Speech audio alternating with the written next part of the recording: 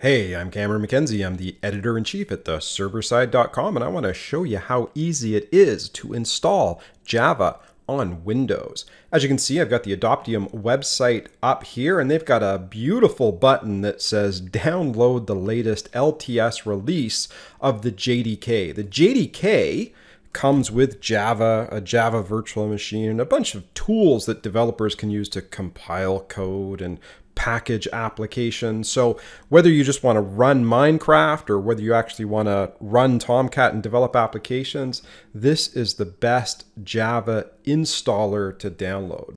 Now, as you can see, that download has completed. How big is that OpenJDK install? It's about 164 megs in size, not too big at all. All I have to do to install Java is double click on this Java installer, and it comes up. It says, welcome to Eclipse Temurin JDK with Hotspot 17. The name is a little intimidating, but under the covers, it's just a distribution of the OpenJDK. There's a few things you can configure here. Notice that when you install Java, it says, do you want to install Java to the path? Yes, you do. Do you want to associate Java jar files with this Java installation on Windows? Yes, you do. Do you want to set Java home? You definitely want to set Java home on Windows, so I'm going to enable that. I'm going to leave the JavaSoft Oracle registry keys left unselected. Now, one other thing that I'd like to change is just the location of where the Java JDK with Hotspot is installed. So over here, I click on the Browse button, and I move away from program files. I don't like that default installation directory for Java. So what I'm going to do is I'm going to search on my C drive. I got a folder called _tools, and I'm just going to install it into what would be good? JDK-17 works for me because it is Java 17 we're installing on Windows here. I'll click OK. And now I think I've got all of the Java install configuration settings set. I'll click Next. I'm going to click that Install button because that's what I want to do. I want to install Java on Windows. And look at this with a old 10-year-old i7 processor. Java is installed in Windows in seconds. Now I click Finish. And how do I know that Java was installed? Well, there's a couple of ways to do a confirmation. You can do it in the DOS prompt. You can do it in PowerShell. I always like to just make sure that, I like to make sure that Java Home was set properly. So in the DOS prompt, you can just do echo Java Home. Got to have the percentage signs on either side there, and that will just echo Java Home back to me. Now, why did it do that?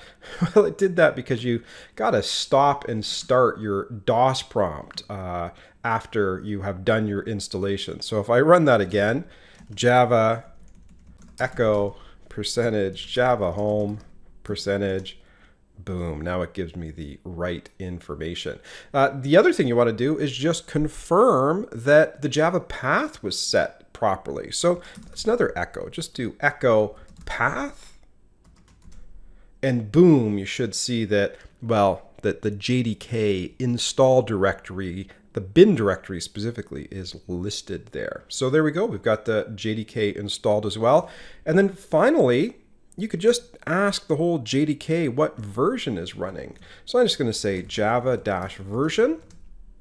And if this spits out an actual version number, well, this tells me that Java was installed on Windows successfully. It even tells me that it's running the OpenJDK version 17 from Eclipse Temurin. So it's all working really, really well. Now, by the way, you might want to do this in PowerShell. In order to echo Java Home in PowerShell, it's a little different. You say echo, and then it's $env: Java Home. Now, this window was open before I installed Java, so right now I get nothing back. But again, you know, those settings are only read the first time PowerShell or the DOS shell comes up. So if I open up the window again and say echo $env: Java Home, well, there we go. We actually get an output in Windows PowerShell about the location and the directory in which we installed Java. But there you go. In only 5 minutes or so, I have shown you how to do a complete and total install of Java. Honestly, it's really not that hard to install Java on Windows. Now, if you enjoyed that tutorial, why don't you head over to the serverside.com. We've got lots of great tutorials on Java, Jakarta, Java EE, DevOps, Git, enterprise development, you name it. If you're interested in my personal antics, you can always follow me on Twitter at CameronMCNZ. And please, why don't you subscribe on the YouTube?